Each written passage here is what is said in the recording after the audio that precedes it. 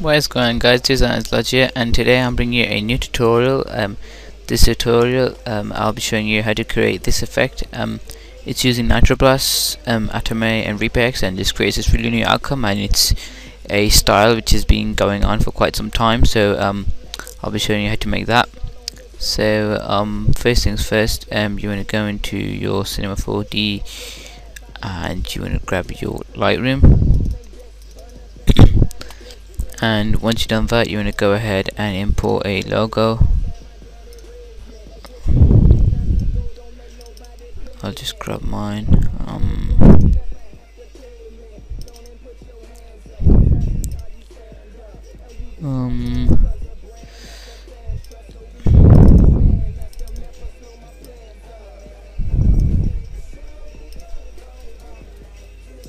Okay, so I'll just choose the. I'll choose this, the text logo, and I'll just do the usual ExtrudeNURBS.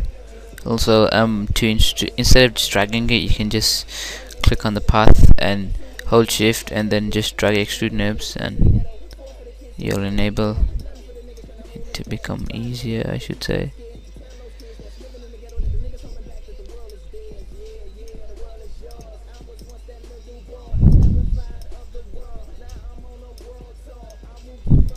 Okay, so once you got that done, you want to put the sizes of both of them to 80, and the caps to filler cap and the end cap to filler cap as well. And if you guys watch a lot of my tutorials, you'll know that it's just one all the time. So once you've done that, you want to go ahead and drag a atom array by duplicating both of these layers, Ctrl+C, Ctrl+V, and then grab atom array and press Ctrl and just drag that towards the bottom. And you want to grab your ExtrudeNURBS into atom array and do that for the second one as well. Once you've done that, you want to highlight both of them and you want to click on cylinder radius to 1 and your speed radius to 2, and you want to drag which material? I'll go and use a red glow. And once you've done that, your duplicated layers, Ctrl+C, Ctrl+V again, and you want to hide the original ones by clicking on this little circle here. Hold left click and just drag down, hold left click again, and just do it until it goes red, until you can't see it. That means it's not in the view. So highlight both these, go to Python plugins, or it should be in your plugins folder here, but for me it's here.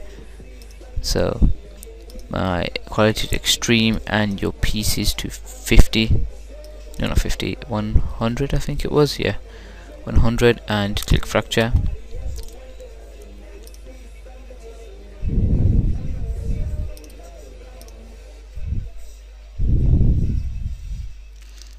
Okay, so once you've done that, you wanna go ahead and then you wanna swap these two materials. You wanna drag, which material should we use?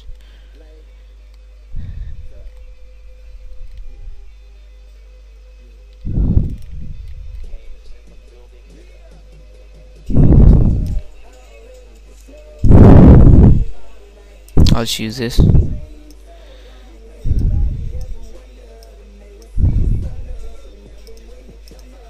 Just delete all these.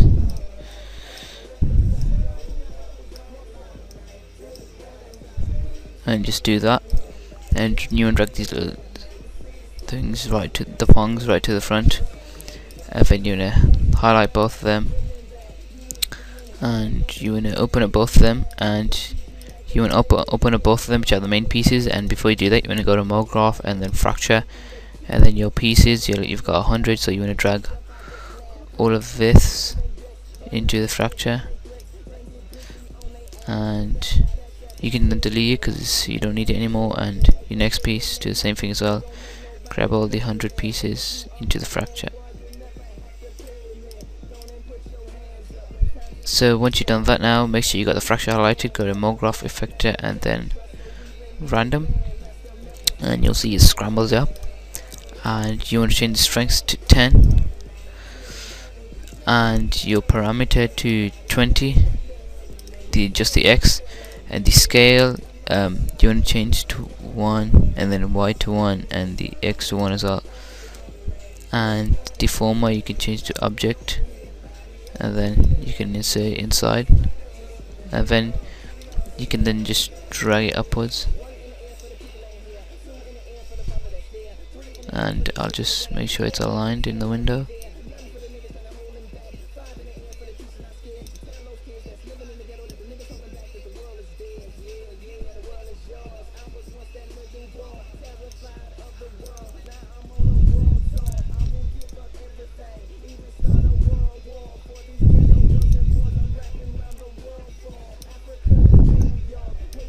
So I'm just gonna position my text.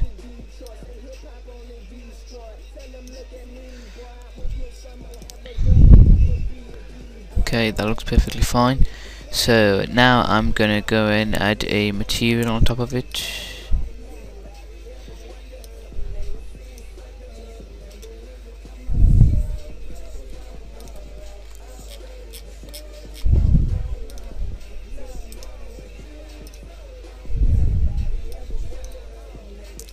Okay, so once you've got that done, you want to go ahead and the materials that you duplicated, you want to just open it up, and both of them which have got the paths, you want to drag the paths out, and do the same thing for the other one, and delete the ExtrudeNURBS you duplicated. Now go to plugins and Reaper X, then press Ctrl and drag downwards, duplicate it, and then drag in your first path, drag in your second path, and then you want to highlight both of them, and you want to change the strands.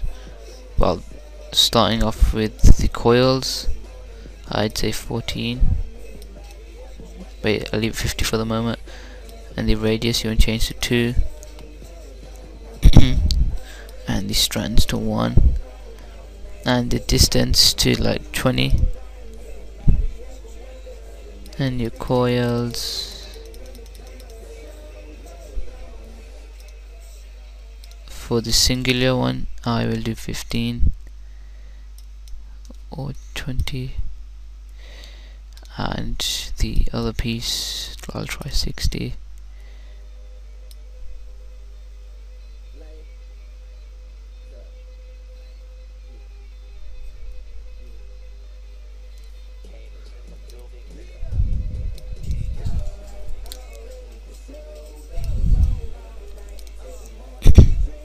I'll try 90. Okay, so that looks alright. So you can do it individually, the coils. My first setting for one of the coils is 20 coils, and radius is 2, strands is 1, distance 20, and the second one is 90 to 120. You can do it individually, or you can do it like this. Now the next thing you want to do is grab a atom array, duplicate that, control them, and just drag down, and drag your Reaper X into it. And now you want to highlight both of them, and you want to change the cylinder radius to just keep it at 2, and the speed radius to 2.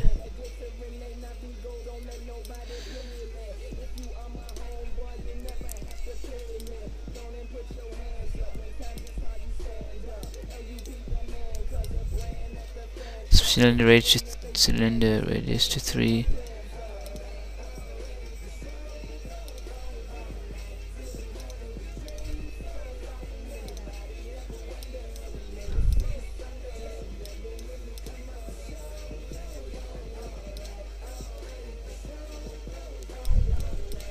Yeah, so your cylinder radius is 2, speed radius is 3. So once you've done that, you want to go ahead and grab a material on top of that as well. I'll just add some glow. I'll grab another material from my other Lightroom.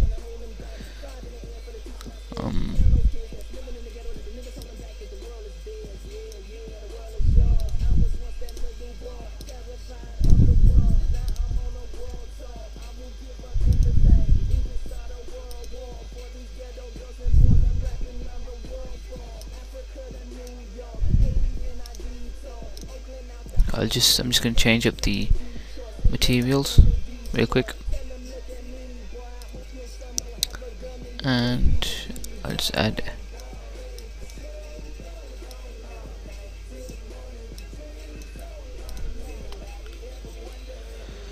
Okay, and now I shall render that out. I'm doing good for time.